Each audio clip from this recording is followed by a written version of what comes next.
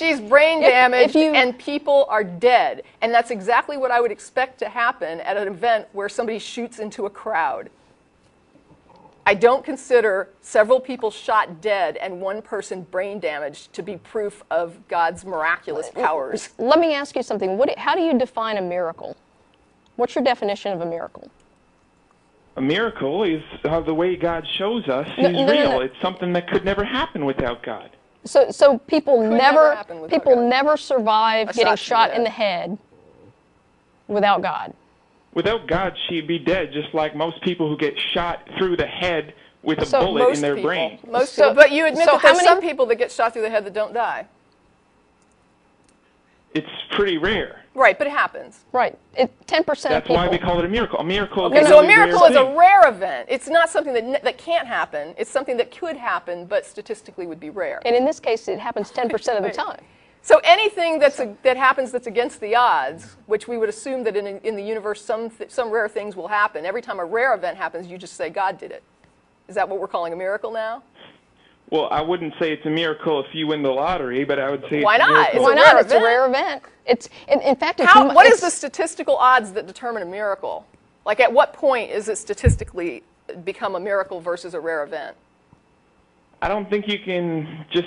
You can't do science on it. That's because it's nothing to do with science. So we don't really know at what point rare becomes miraculous versus just rare. Well, this isn't something you study in a university. I mean, this is... Right, but you're saying that you recognize miracles, and I'm asking you what they are, and you're saying they're rare events. And I said, well, there's some rare events, like winning the lottery, and you said, but that's not a miracle. So I'm saying, when do we hit the point when a rare event is then determined to be a miracle? I think you guys... You guys are playing dumb with me. I think you know exactly what I mean when I say it's a miracle. No, actually, I don't know what you mean. No, I want to know. I'm asking you, how do you know how do you differentiate the rare medical survival event from a miracle? You mean if someone survives cancer?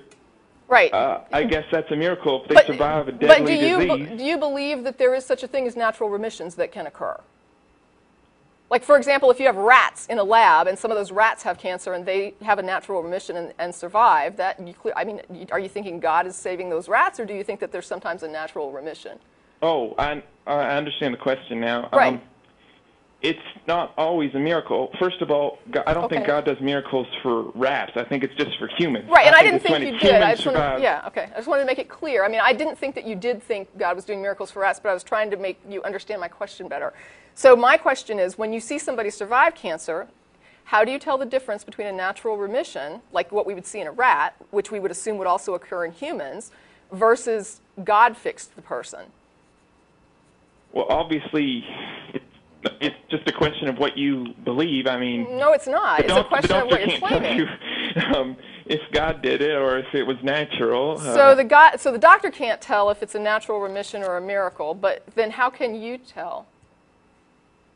Well, it's just I believe that when these things happen, it's God's work that He does. Except that sometimes you think it's just a rare event. It's just a really good thing that happens that you didn't think was going to happen, and then it happens, and you say it's a miracle. And like winning the lottery. God loves you, and that's how He shows you He loves you. He protects you.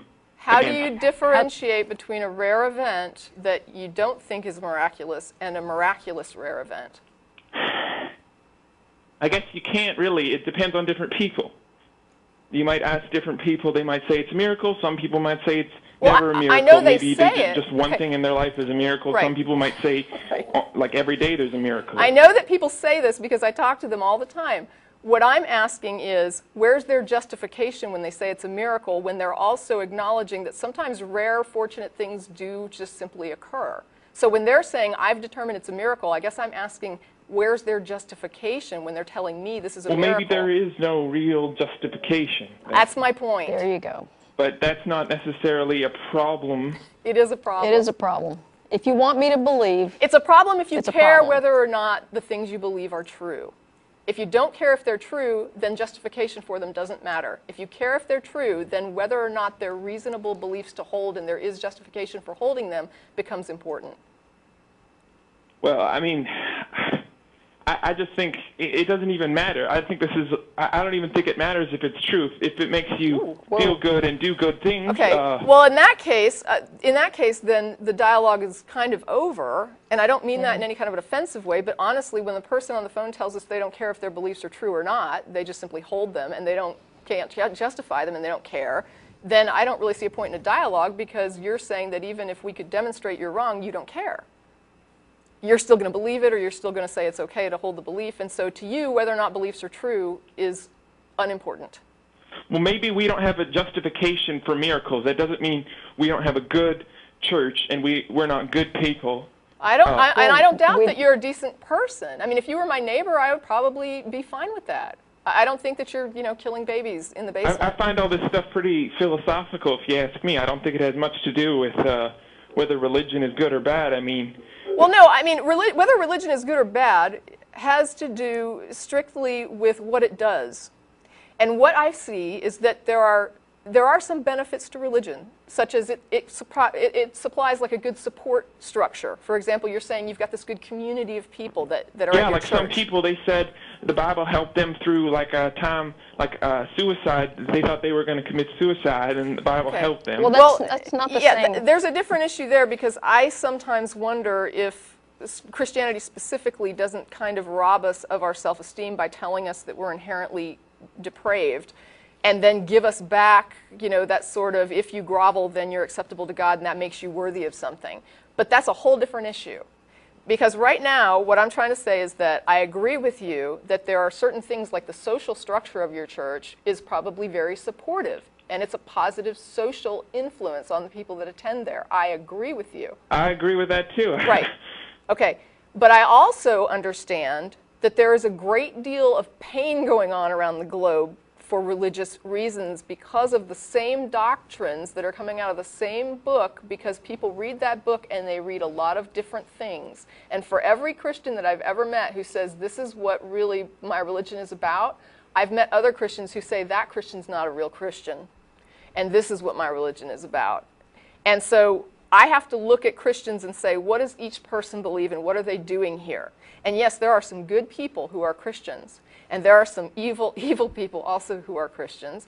And it's the Christianity that seems to motivate some of these evil things. And before you react, let me just say, I don't think that people in Nigeria would be murdering their children as witches if somebody didn't tell them God wanted them to kill witches and convince them that their child was a witch. I think that is a superstitious belief that they were convinced of that is causing those deaths that would not be happening if they had a real-world perspective that says witches are not real. Well, I mean, my church doesn't...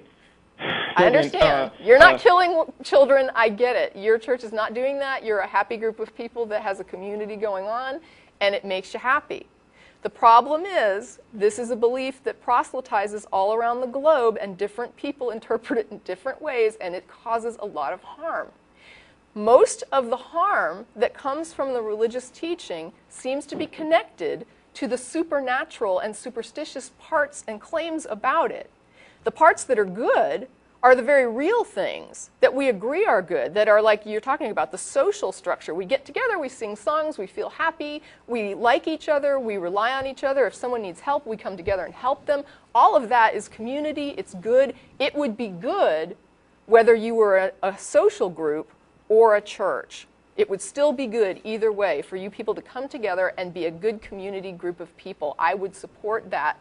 What I have problems with is when you start teaching people things that are superstitious and supernatural that a lot of uneducated people get a hold of, don't know how to interpret, and start hurting each other.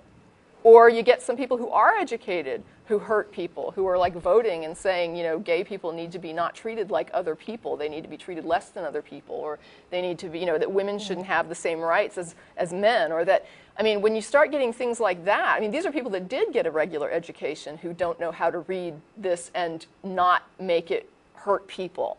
So what I'm saying is, maybe if we took the good parts of it that you're saying are the good things, like the community. You mean we need to make a new Testament with no supernatural things? I'm saying maybe we can just take the good community aspects of what you do as a church and hold on to those things, and maybe weed out some of the stuff that you're saying we can't really demonstrate, and maybe it's not true, but we don't really care. Let's care. Is that what your organization does? It's sort of like you help people, but you have no Bible, you have no...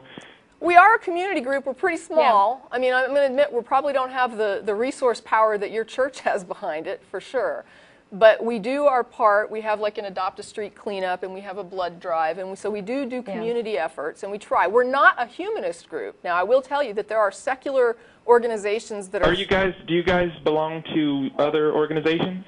Yeah, there's like the Coalition of Reason, which is like a national arm that we just like had a partnership with, I guess. Yeah, we have a local coalition. So I mean, there's a little bit of networking. But the thing is, what you're describing would be like a humanist group, or even like a Unitarian Universalist church might be more along those lines of like a group of people who are really getting together to do like a sort of almost secular. I don't know if it's correct or incorrect to call it a secular religion, but it's almost like a secular sort of, we believe in helping humanity. Yeah. And so there's a group called Humanists that would be secular, generally. You don't have to be secular to be a humanist, don't get me wrong, but their goal is just sort of like, let's promote the welfare of the human good. And I think that's fine. I thought all you guys did was just go out and do protests and say you don't like religion. I didn't know you actually did. We also do protest, but honestly, I mean, there's some things that we protest that there are church groups that would protest as well, and that do protest as well. For example, was it the People United or Americans United for Separation of Church and State is headed by a minister who believes that the government should stay out of religion. And so he wants to see that separate because he believes that his religion is better served by not having the government involved in what they're preaching and what they're doing. And so that is an area where we are aligned with certain churches who believe that it's best that the government stays out of religious belief. And so we believe, of course, from the secular side that it's good that religion stays out of the government. And so we see it both as a mutually beneficial thing, agreeing that religion benefits when government doesn't run it, and government does well when it handles the secular concerns and lets religion handle the people that are religious and let them figure out what they want to do with their own religion. That's up to them. It's a personal, private decisions for them to make, and not something the government should be dictating. Well, thanks so much, guys. I think I have good news for you because I don't think most people, I don't think most people actually like the bad parts of the Bible. So they would like to get rid of that too, maybe. But I hope you're right. It would be hard for them. I hope you're right, and I thank you for your call. Yes.